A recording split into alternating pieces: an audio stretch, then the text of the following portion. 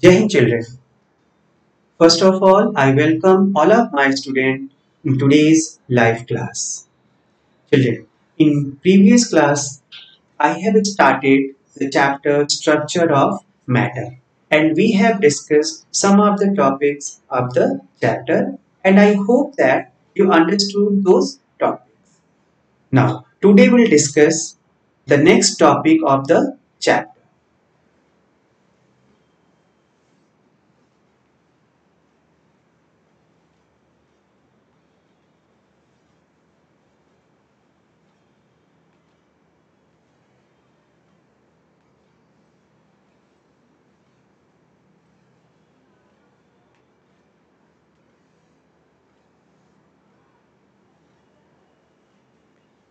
Now, for starting the topic, I'm going to share my screen for slides.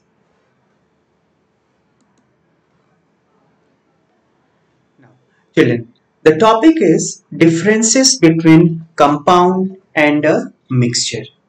As we already have discussed about the definition of compound and mixture. Now, in this topic, we will discuss mainly about the differences between these two. So, most of the substances around us are mixtures, like air is also a mixture, and the air is a mixture of several gases. The tap water is also a mixture, and tap water contains several compounds which are dissolved in pure water. While a mixture can be made by mixing together two or more elements or compounds in any ratio. A compound is always made up of elements combined in a fixed ratio that always remains the same. Going to explain that the difference between compound and a mixture. Now I'm going to use my board.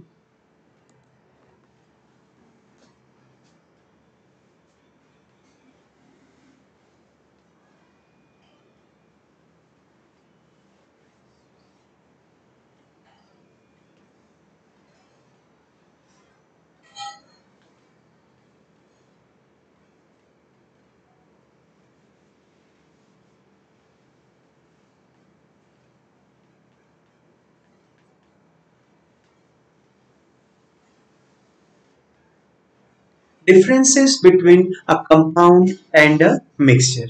So remember students, in previous class I have explained you about the compound.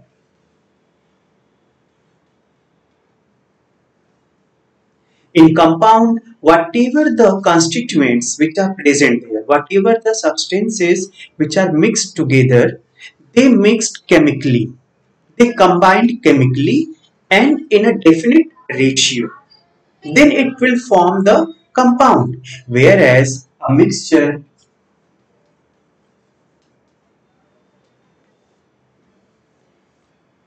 the components are the constituents. They are in any ratio. There is no any fixed ratio of the components in mixture. And they are not going to react chemically. They are just mixed physically. Such group of the substances, more than one, is known as mixture. So the first difference is there. In case of compound, the constituents or components are in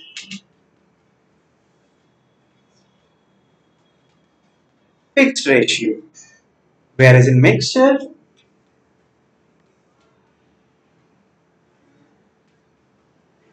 components are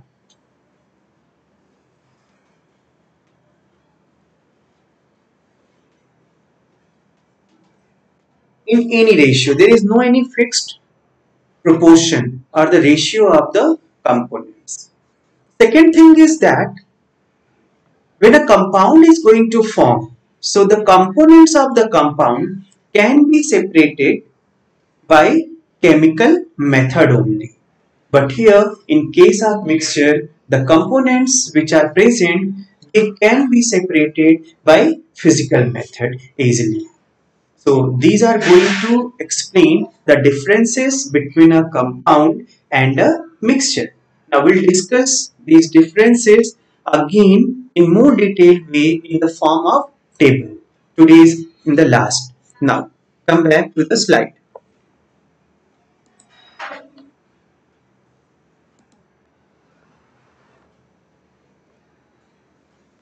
Now here in the chapter we have some activities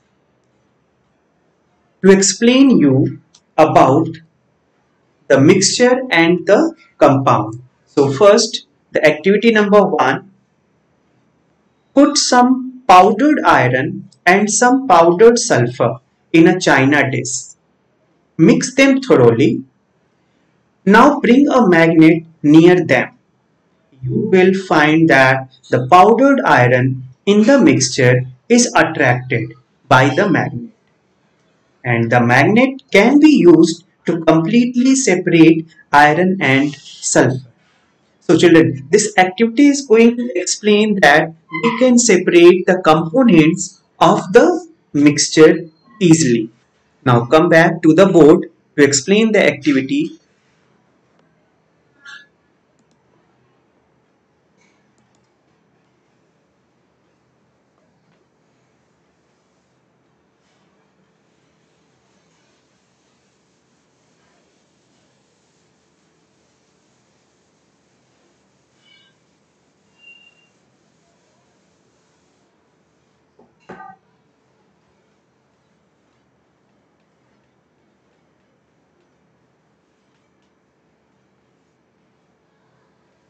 Now, activity number 1.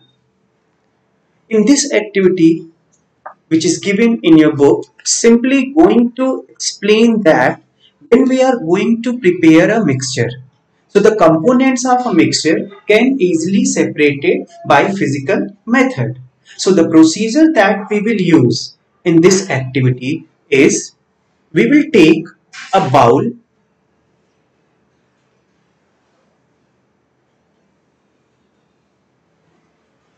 we'll put some of sulfur powder in it,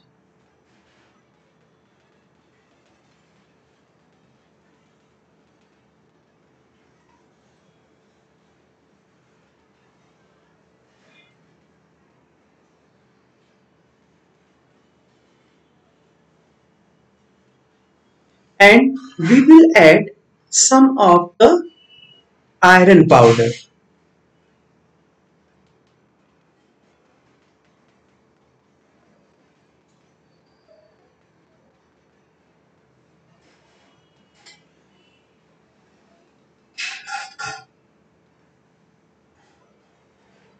Now, with the help of a spoon, we will mix them properly. So the powder of iron and sulfur get mixed together.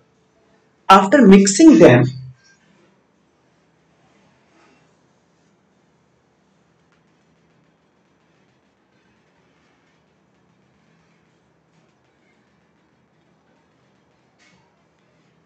one more thing children, here we have not taken the powder sulfur and the iron powder in any definite ratio. We have taken just a amount of iron and sulfurs. You can say that 1 spoon of iron powder and 1 spoon of sulfur powder, or 2 spoon of sulfur powder.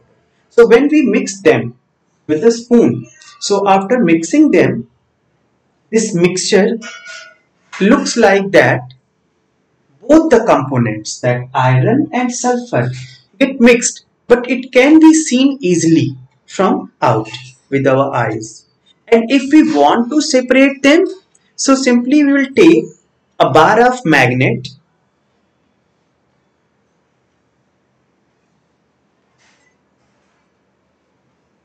and we move that bar of magnet in the mixture of bowl.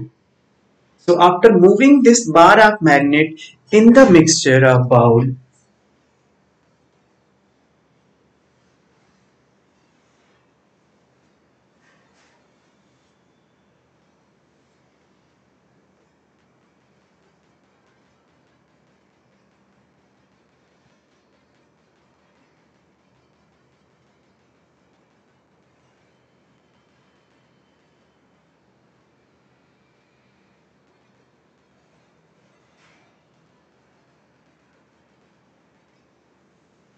The particles of iron get stuck on the surface of magnet. As you know that iron is a magnetic material, so it will get attracted towards the magnet and get stuck to the surface.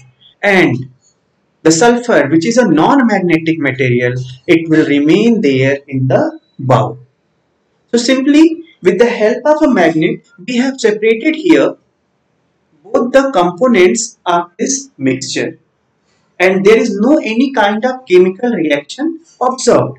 So we can say that when iron powder and sulfur powder mix physically, no chemical reaction is occurred and it forms a mixture. It will not form any compound.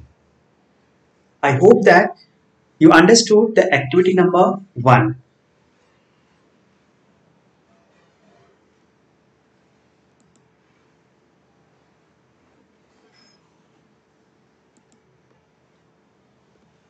Now, one more activity there given in your chapter. And in this activity, now mix 8 grams of sulfur and 14 grams of iron in a china dish and heat the mixture. After some time, the mixture will begin to glow and give off heat. A black substance that called iron sulfide is formed. The particles of iron and sulfur cannot be seen separately. Now, nothing happens if a magnet is brought close to the substance. So, it will get clear with the help of activity number 2. When a compound form, the properties or the characteristic of the compound is completely different from the properties of their constituents. So, children, come back to the board.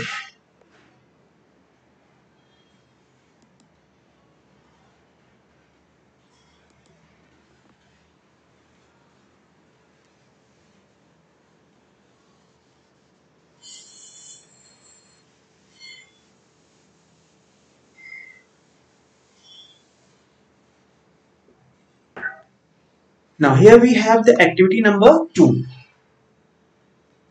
and in this activity most of the process is same and some are differences, like we will take a bowl and this bowl will made up of china dish.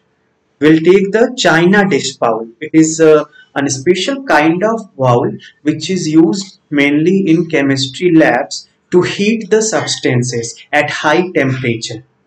So it's known as china dish.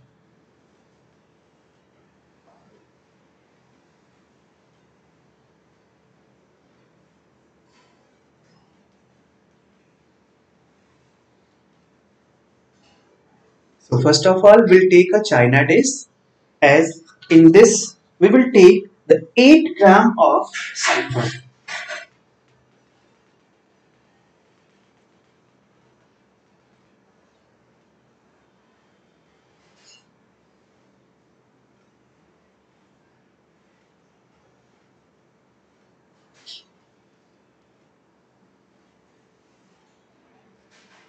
By weighing the sulfur powder, we have taken here the 8 gram of sulfur powder, and we will take the 14 gram of iron powder.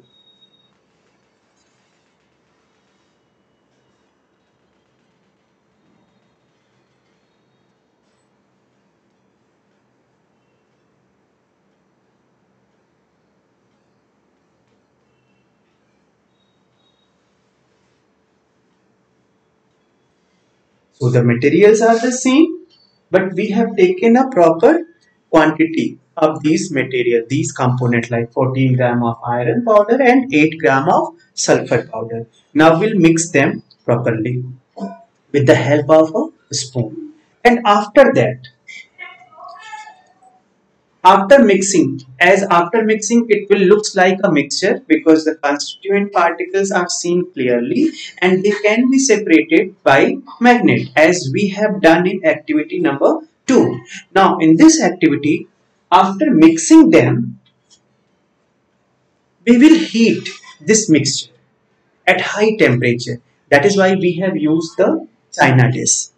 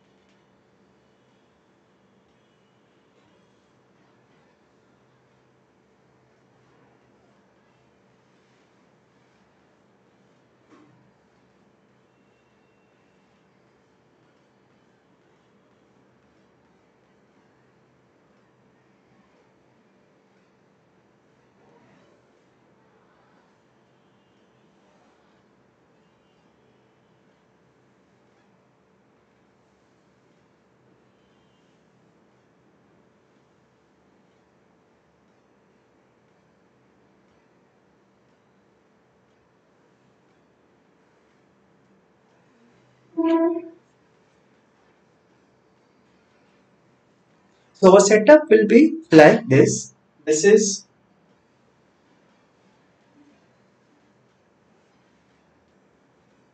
China dish.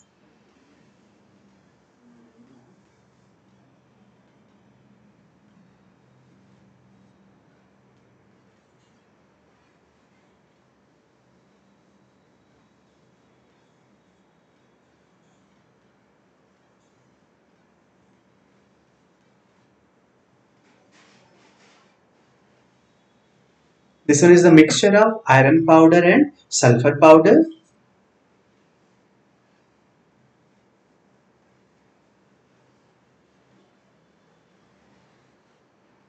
This is wire gauge, a net which is made up of the metal wires.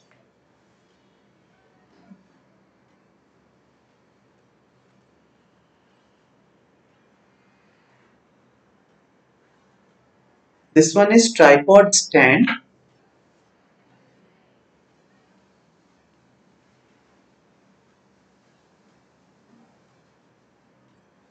and the Bunsen burner. So,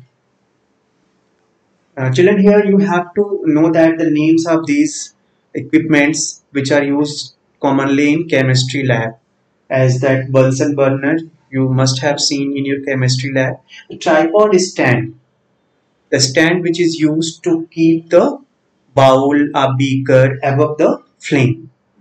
And this wire gauge is also used to keep above the tripod stand to spread the flame of the burner equally to all surface of bowl or that beaker. That is why the wire gauge is used.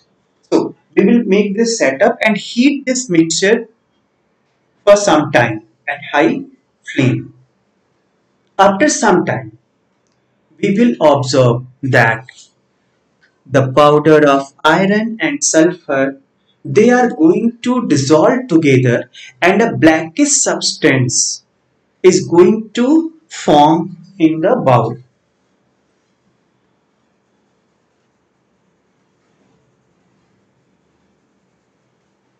A blackish substance will form in the bowl, and this blackish substance is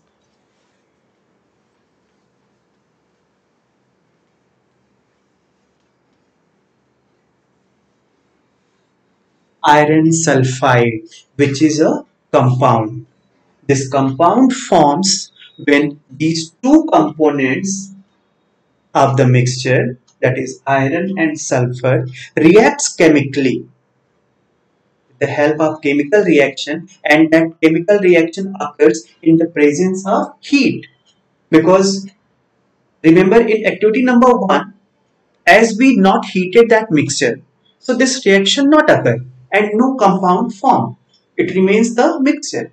But the same mixture when going to heat, so this chemical reaction occurred and a new substance, that is iron sulfide, is going to, which is a compound. Now, one more thing, children, here you have to remember that the amount which we have taken, 14 gram of iron powder and 8 grams of sulfur powder. This quantity is going to indicate that to form the molecules of iron sulfide, when the chemical reaction will take place, so in that chemical reaction, these substances will react in a proper ratio, and whatever the amount will left, that will not form the compound. So as I have told in previous class, to form the carbon dioxide, we need one atom of carbon and two atoms of oxygen, and whatever is excess, if more than carbon is there or more than oxygen is there, so the excess amount of that component will remain separated and only the compound will form in this ratio. Suppose if we have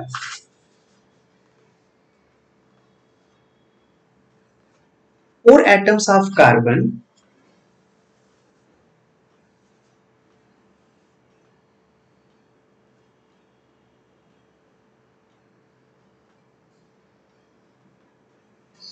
and 12 atoms of oxygen, so in this case the chemical reaction will occur, but the number of molecules of carbon dioxide which will form, it depends on the same ratio, that 1 is to 2. So here in this case, the number of molecules of carbon dioxide will be 3, as the carbon atoms are 4. 4 carbon atoms need the 8 oxygen atoms, and here we have the 12 oxygen atoms. So sorry children, here the 4 molecules of carbon dioxide will form, and whatever excess oxygen is there, that is 4. 4 atoms of oxygen will be excess. So they will not take part any role in this chemical reaction. Our 4 atoms of carbon get react chemically with 8 atoms of oxygen and forms the 4 molecules of carbon dioxide. And if the 8 atoms of oxygen get used here, so the rest of the oxygen, that is 4 atoms of oxygen, will be left. That will get separately. That will left at last. So just like that here, it will also happen. The 14 gram of iron will get react chemically with 8 gram of sulfur. It will form the molecules of iron sulfide.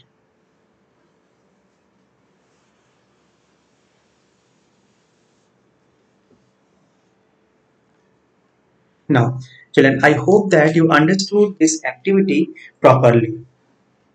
Again, I'm going to draw the structure of the atoms and the molecules of these two activities that we have discussed now.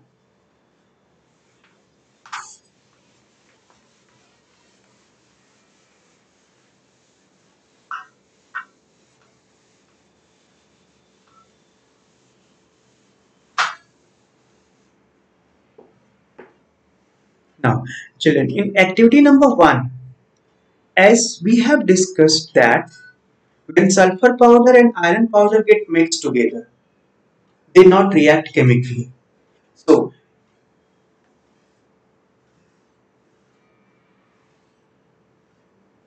suppose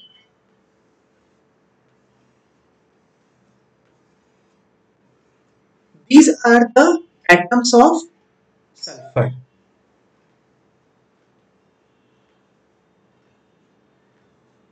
and when we added the iron powder, so the iron that atoms of iron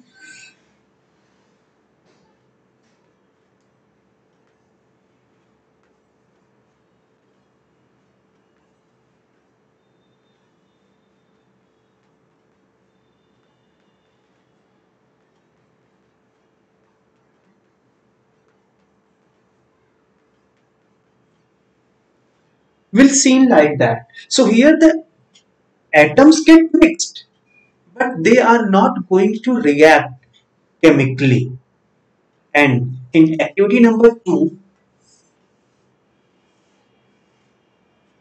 when the sulfur powder and iron powder reacts while heating them, so their atoms get actually react chemically and they combine together.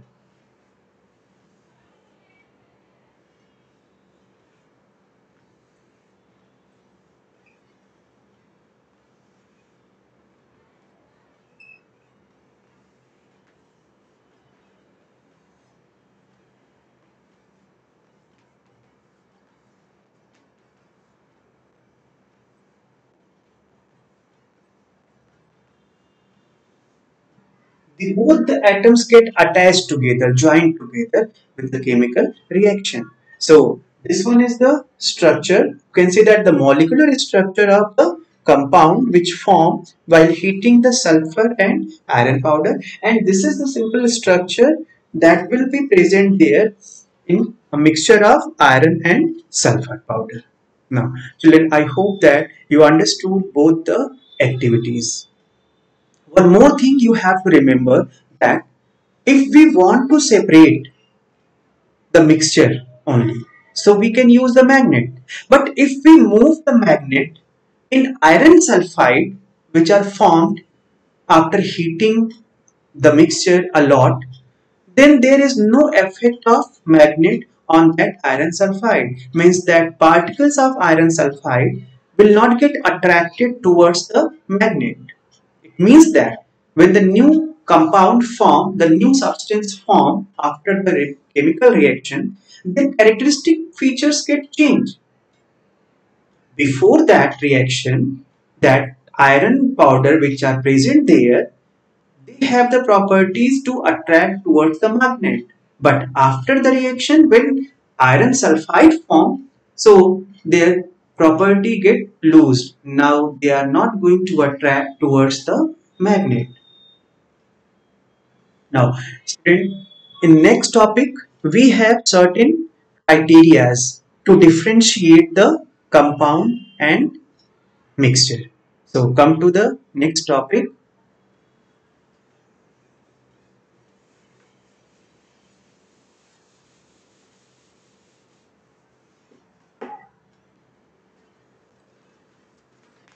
We are going to use one by one the criteria to differentiate properly the compound and mixture. And our first criteria is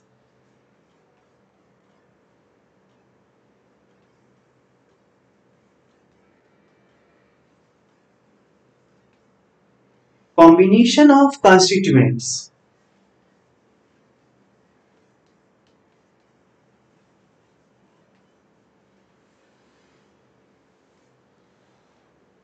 How the constituents are going to combine together.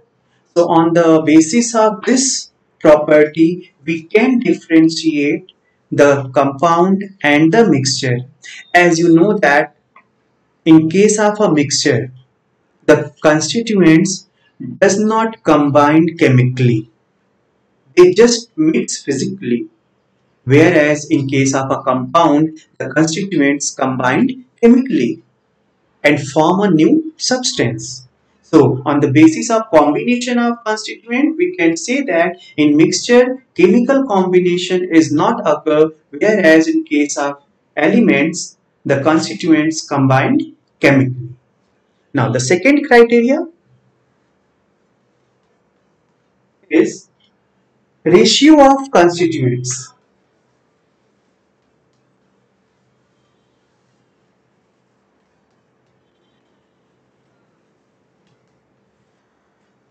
Ratio of constituents. The proportion of the constituent. The constituents which are used to mix together in both in case of mixture and in case of compound, they are of different. Like in case of mixture, as already I have explained you that components may be of in any ratio, in any proportion. There is no any effect on the mixture of the ratio of those constituents. Whereas in case of compound, the constituents which are used, they must be in a definite ratio. Then they will react chemically, otherwise the chemical reaction will not observe and it will not form the compound. For example, as we know that the chemical formula of water is H2O, it means that hydrogen, two atoms, and oxygen, one atom. Means 2 is to 1 ratio of these constituent must be present. But suppose we are going to mix the one atom of hydrogen with one atom of oxygen. So in this case, chemical reaction will not occur because the proportion which are required to make one molecule of water, it's not available here. Oxygen is present, that one atom, but hydrogen is also present only one atom, and we need at least two atoms to make one molecule of water. So in this case the reaction will not occur and water will not form, means compound will not form, it will act just like as a mixture.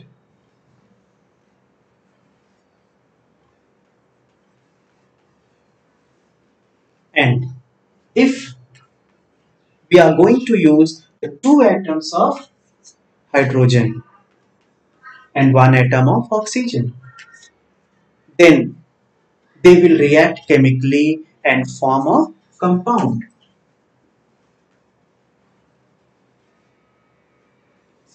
I hope that you understood that the ratio of the constituents are mattered a lot to form the compound, whereas in mixture ratio does not matter.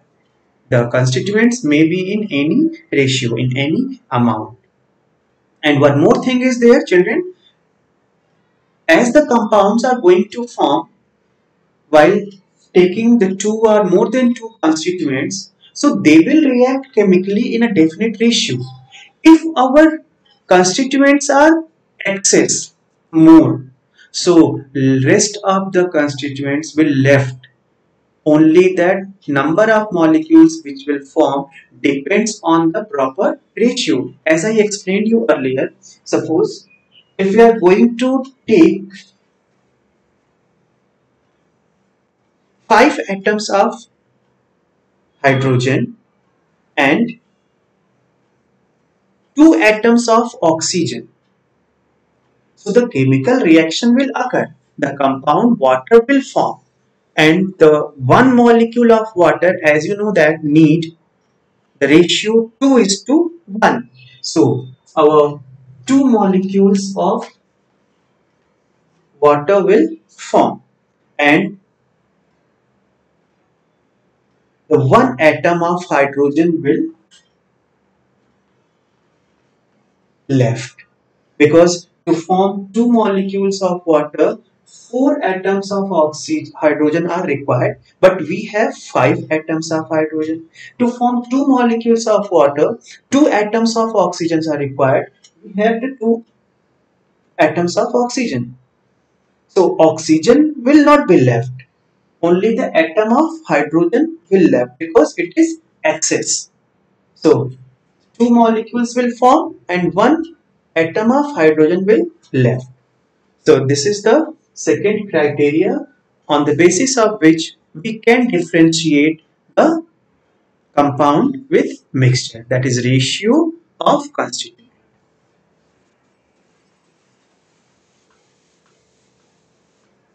Now children, come to the next. The third criteria is separation of constituent.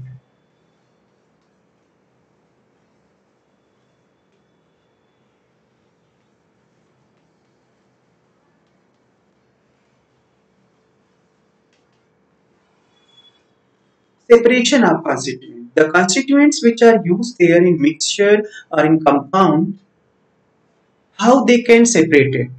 So simply in case of mixture, the constituent can be separated by physical method, either by using magnet or by uh, using the other modes of methods like filtration, using sieves and all. While in case of compound, the separation of constituent can only take place by certain chemical method, not by the physical method. Now the fourth criteria is properties.